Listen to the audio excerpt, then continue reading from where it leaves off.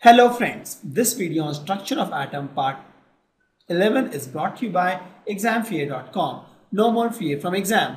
Before watching this video, please make sure that you have watched part 1 to part 10. I will talk about atomic number and atomic mass. Before we talk about Bohr model, let's talk about atomic number and atomic mass, and we'll do some questions on this atomic number and atomic mass.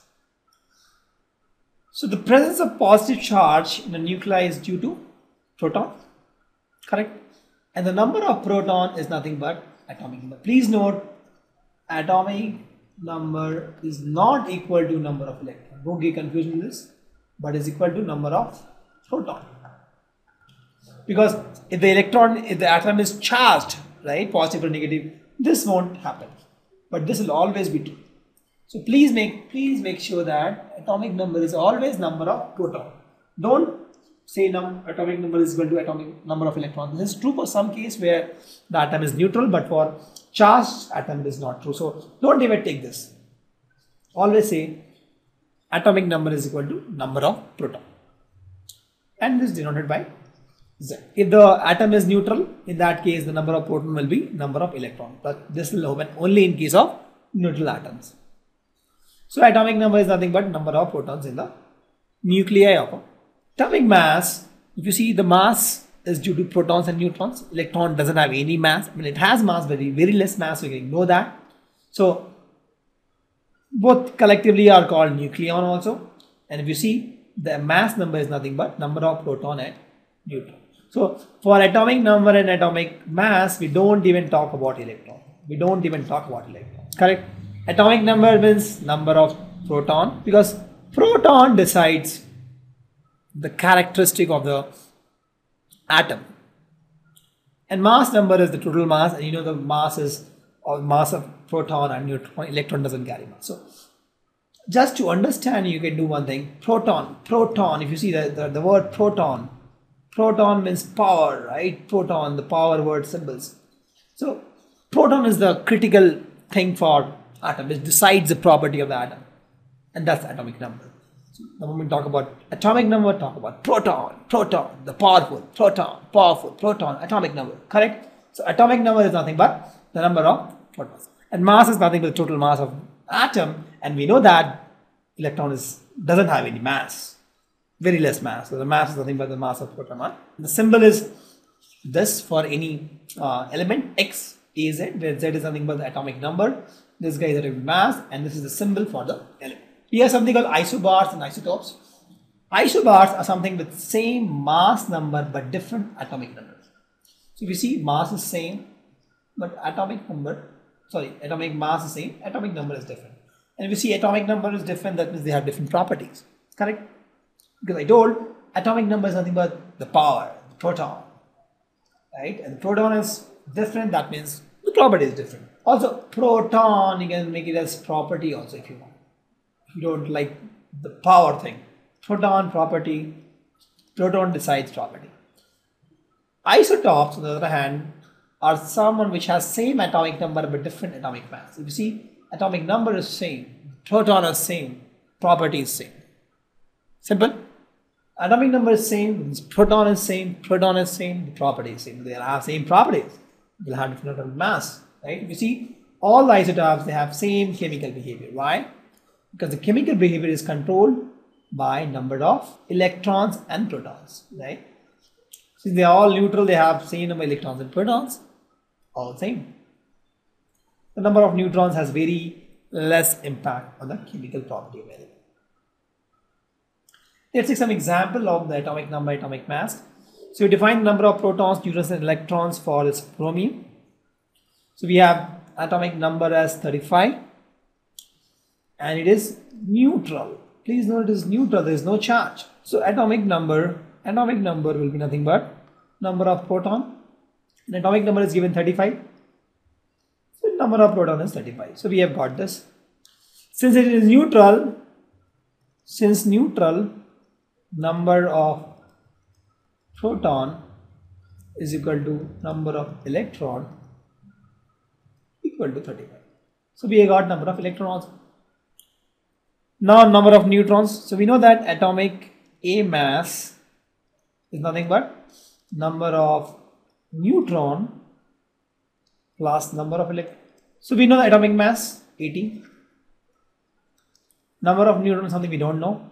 We'll say x plus number of electron is something which we know, 35. So we solve x is 18 minus 35, that is 45. So we have number of neutrons as 45. Let's take one more example. The number of electrons, protons and neutrons in a species is equal to 18, 16 and 16. We have to assign the proper symbol. Pretty easy question. We know electron is 18, proton is 16 and neutron is 16. We know the atomic number is what? Number of proton. This is my atomic number, right? So I have a species whose atomic number is 16, correct? Now, what is atomic mass? Atomic mass is nothing but proton plus neutron, these two guys, that is 16 plus 16, that is 32. So this guy is 32. Now let's check if we have charge on this. Is there a charge? The number of proton is 16, electron is 18. There is a difference. They are not same. That means there is a charge. So charge is nothing but my number of proton minus number of electron, that is 16 proton minus 18, that is minus 2. There is a minus 2 charge. Now what is X? Very easy. 16. 16 atomic number is for sulfur. So it is, I'm talking about sulfur with a negative charge. Very simple. I started with the proton, I got atomic number, but that only I came to know it is sulfur. I got atomic mass, very simple. And just to check with electron neutral knot, I found that the charge is minus 2. That's all. You have to calculate the number of electrons which will together weigh 1 gram. Also, we have to calculate the mass and charge of 1 mole of electron. So we know that mass of 1 gram of electron is what? 9.10939 into 10 to the power minus 31 kg. We got from this Millikan oil of experiment, right? 1 gram of electron is this number of electrons in how much we have on 1 gram. See, this many kg is equal to 1 gram. Correct. This many kg is equal to 1 gram. Or this kg, what I can do is, I can write in gram also. I can write in gram also. I can multiply with 10 to the power 3. This becomes grams. Correct. So these many grams is equal to these one electron, mass of 1 electron. Mass of one electron is this many gram, right? Correct. Mass of 1 electron is this many grams. So number of electrons in 1 gram will be how much? 1 by whole thing. This becomes 1 by 9.10939 into 10 to the power minus 31 into 10 to the power 3. This will be the number of electrons in 1 gram. And that if you solve, this becomes 1.098 into 10 to the power 27. So these many electrons will make 1 gram. Very simple. See, mass of 1 electron is this many grams. So 1 gram will have 1 by this many electrons. Very simple question. This is that. Now to find the calculate the mass and charge of 1 mole of electron. Correct. So I know that 1 mole of electron means what? 6.023 into 10 to the power 23 electrons. This is 1 mole. We have learned this in class 10. So I have to find the mass of 1 mole. So mass of 1 mole is nothing but this many electrons into mass of each electron, that is this guy, 9.10939 into 10 to the power minus 31 kg. This is my mass of 1 mole of electron. You solve, it comes out to be 5.48 into 10 to the power minus 7. So mass of 1 mole is I got. I have to find the charge of 1 mole. I know charge of 1 electron is how much? That is nothing but 1.6022 into 10 to the power minus 19 coulomb. This is charge of 1 electron. So charge of 1 mole of electron will be how much? 6. This number of electrons here have been 1 moles. So this number multiplied by charge of 1 electron, that is 1.6022 into 10 to the power minus 9 coulomb. And if you solve this, you get 9.65 into 10 to the power. This is the charge of 1 mole of electron. Hope you understand this.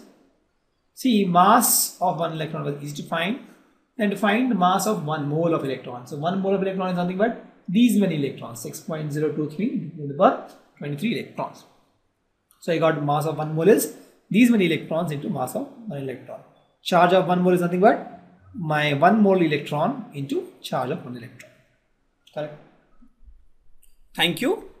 Visit examfear.com to watch free educational videos, try free online tests, get the best quality study materials, study from the best tutors and mentors, and much more.